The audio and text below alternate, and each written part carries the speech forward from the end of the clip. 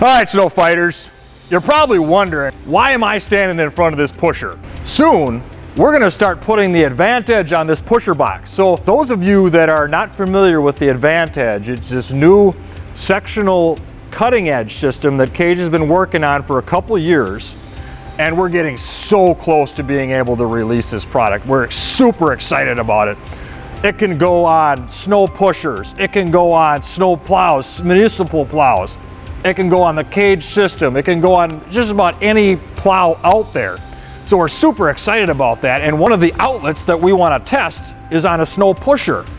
So we borrowed this snow pusher from a local contractor, and we're going to go ahead and try out replacing this rubber cutting edge with the AdvantEDGE, and we're going to see what happens.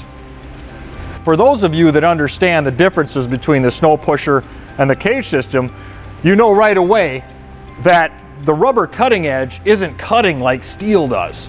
But a snow pusher, by design, needs to have a rubber cutting edge because it doesn't have a trip mechanism. So it's not cutting down to your substrate, it's not scraping cleanly. The other thing is, when you're trying to get this rubber cutting edge to contact the ground so that you are cleaning, you're either trying to drive this heel into the ground and causing premature wear to the heel, or you're not even contacting the surface because you've got it towed down too far.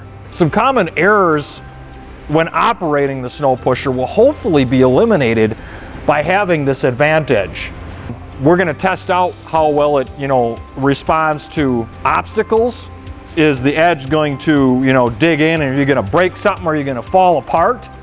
Or is it going to spring up on those compression springs and allow you to clear manhole covers and other minor obstacles that you encounter during the snow removal process?